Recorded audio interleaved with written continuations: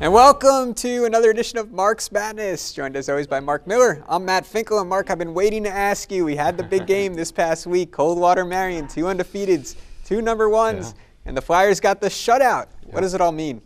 Well, you know, the score is sometimes not indicative of the game. Last year, I know it was a big difference too, and it was a little closer, at least for most of the game. But this really was a defensive battle. I mean, you look at the first downs, there were 19 total in the whole game, barely over 300 yards total. You know, neither team was over 200. So it was a defensive battle all the way, and just little things, little plays make the difference.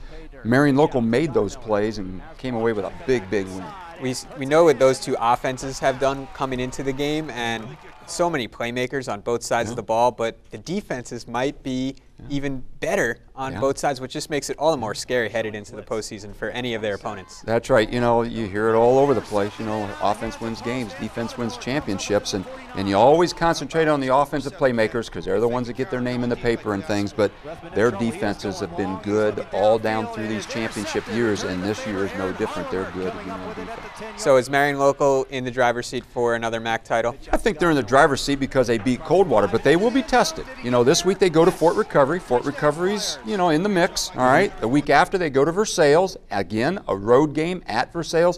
Versailles playing very well right now. And then they finish up with Delphos St. John's. Now, St. John's has really struggled the last couple of weeks, but that's always been a very competitive game. So they will have to earn it by winning out here. It's not going to be handed to them. Of course, Coldwater, with the one loss, they're right there waiting for Marion Local to stumble. Absolutely.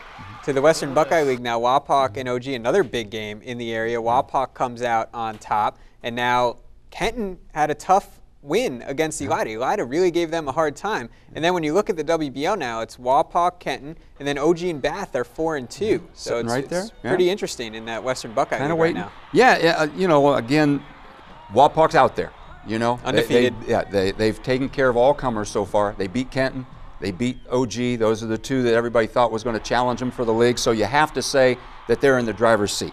They've got a couple of interesting games coming up. You know, one that you've dubbed the Doug Fry Bowl. I love that. That's good because it'll be a very, very emotional game, and one that only OG last week kept them from looking ahead to. You know, so the schedule gave the Redskins a favor there because they didn't get upset the week before the big game. So OG, tough opponent, you can't overlook it, but you know from when we talked to them on the warm-up, they were looking forward to this game against St. Mary's because it's their former coach. It's their former coach, Doug Fry, now at St. Mary's, and St. Mary's pretty good. They go to Defiance and rush for 541 yards. Now, I know Defiance is really struggling on defense, but 541 yards, I'm not sure I could gain that much in an hour's time with no defense out there. Right, you know? just running up and down the field. So they'll run it, and they'll control the clock.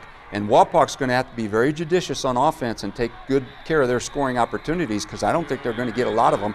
This will be a good game. I mean, this will make St. Mary's year, maybe decade, if they get this win. Oh, it'd be huge. Yeah. When the Rough Riders can establish the ground game, we saw it week 1. Remember that big win against Sydney, and they just rushed and rushed and rushed, especially in the first half. They're very difficult to beat, so I'm sure Wapak is game planning for that. Fitzgerald's over 1,000 already. You know, he almost had 300 against Elida a couple of weeks ago. He's a real back, and Wapak's defense is really, really good. I mean, no, let's not, hide away from that fact. They're going to have to play to score on Wapak, but that'll be a good game. And then, you look at the contenders, OG and Bath, week 10, they could both still be in the hunt, certainly for the playoffs. That'll be a big game to look forward to down the road. Talking about big games, NWC, we got another big game this week when Spencerville takes on Crestview, but the Knights are coming off a loss. They fell to Ada in a big game, and we'll take a look at a play from that game a little later on. It was a block punt, pretty crazy play. But the Knights, it was right there. They were right there, and Crestview's trying to score right at the end of the game, and they just run out of time and downs.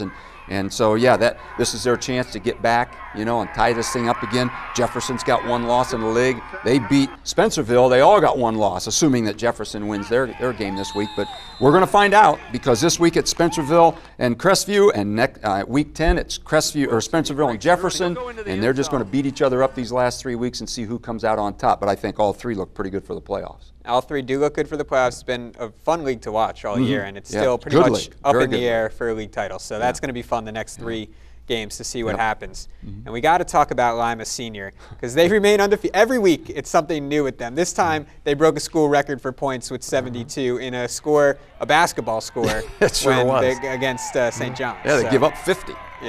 Well, this week they got Clay. Clay's 1-6, and they might break the record again this week. You know, they might score more than 72. But you know, and they've got a lot of good players. We talk about him, but let's talk about Ruben Flowers now, because he had 265 yards receiving, only on 7 catches, but 3 of them touchdowns. So some long plays.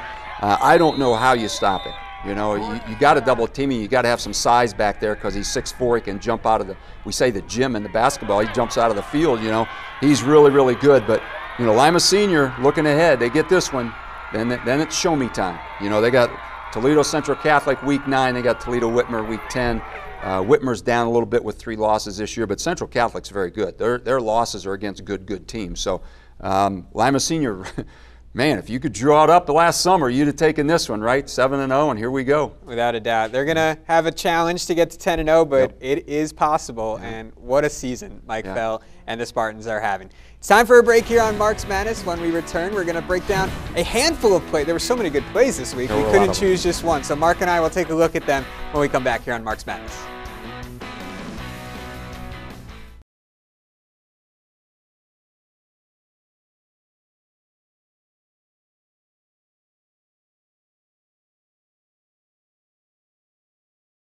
Welcome back to Mark's Madness, and it's time to break down a play or a handful of plays in this case, and we're going to get started with a matchup between Ada and Crestview towards the end of the game. Huge play here on special teams. Well, a couple of guys, Noah Beach, Levi Bass, 55 and 56, both got in there. Not sure who had hit first, but ball kind of pops between his legs, and there's Jordan Bailey, right place, right time, ends up with it. Now we're going to see a slow motion replay. They're coming after him.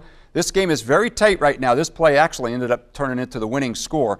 They get the block, ball's on the ground, reaches down to pick it up, doesn't get a hold of it, but it pops, we think, between his legs, and right there's Jordan Bailey, escorted into the end zone, and that is the winning score. So special teams can be huge plays because they do things like that. They get points.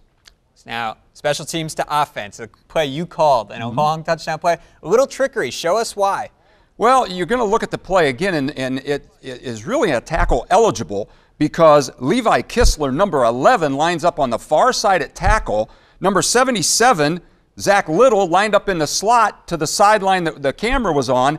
The defense thought the tackle was the receiver, and the receiver was the tackle, did not guard Kistler. He ran straight down the field. Mitchell Alt raises up, hits him, untouched into the end zone, and that was early in the game and a big play.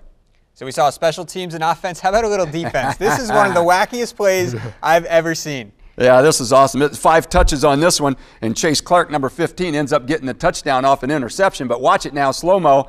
There it hits a defender off his offensive guy's shoulder pad, defender again, and there is Clark again. The tip drill comes into play, and that's a big interception return for a touchdown. So 3 amazing plays, all touchdowns. Yeah. Special teams, defense, offense, we got it all. And great job by all our cameramen getting those great shots for you, and we were able to break them down. Really enjoyed it. Thanks again, Mark. As always, time for our last break here on Mark's Madness. But when we come back, it's time to take a look ahead to Week 8. So many good games coming up. Don't go anywhere.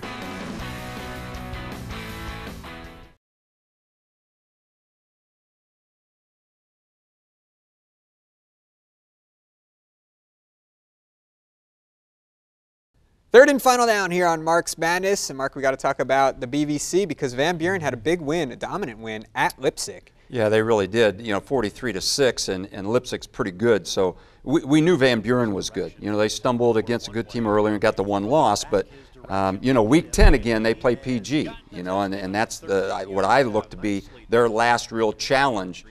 You know, not to win that Blanchard division. So it looks like they're in a good spot right now. Division 6, Region 20. Van Buren currently in 7th in the playoff points. They would meet Spencerville if the playoffs started today. Let me just run through that region for you. First is Tenora. They're undefeated. They look really good. Spencerville's 2. LCC 3. Crestview 4.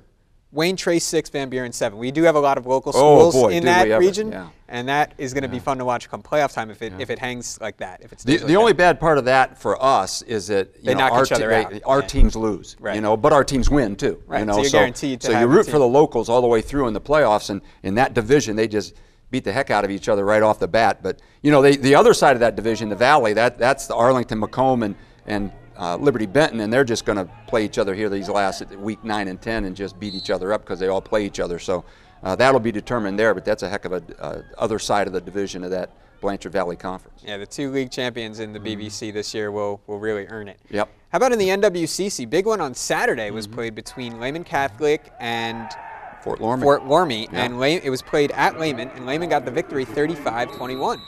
So well, that puts them in the driver's seat. They got the inside track to the championship. Lormy's got to play Riverside in week 10, and Riverside's got just the 1 loss in the league, so that'll be a challenge for them to keep that 1 loss or get playoff points and positioning. But right now, Sidney Lehman 3-0 in the league, and they've already beaten Fort Lormy.